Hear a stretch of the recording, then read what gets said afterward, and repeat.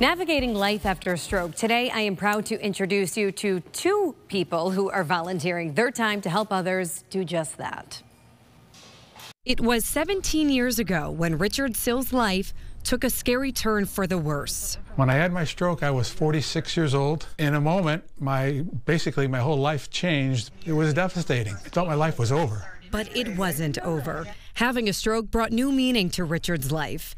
After a long stay in the hospital, followed by a long stay with Gaylord Specialty Healthcare, Richard knew he needed to give back. When I heard about the peer mentor program and I was asked if I wanted to be part of it, without hesitation, I said yes. Now he helps others who are navigating life after a stroke or traumatic brain injury. The best part is meeting the patients and their families and trying to make a difference. And I really believe I am making a difference. My message is don't ever give up.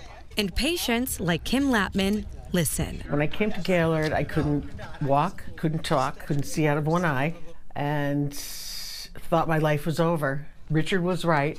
There is life after a stroke. Here's Kim today, volunteering side by side with Richard, who was once her peer mentor. Together, the pair inspires, motivates, and mentors patients like Derek Rapicki, a 43-year-old father of three who has been at Gaylord since January following a stroke. Motivation.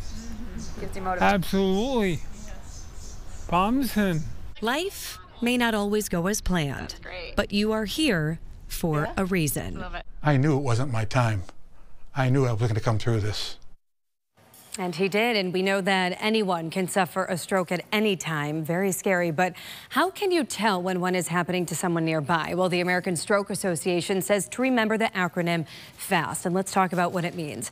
If you see someone with their face drooping, that's something that you need to look out for. Also, look at their arms. If they are complaining about weakness in their arm or both of them, also maybe having trouble speaking, listen to their speech, then you know it is time. That's very important to call 911.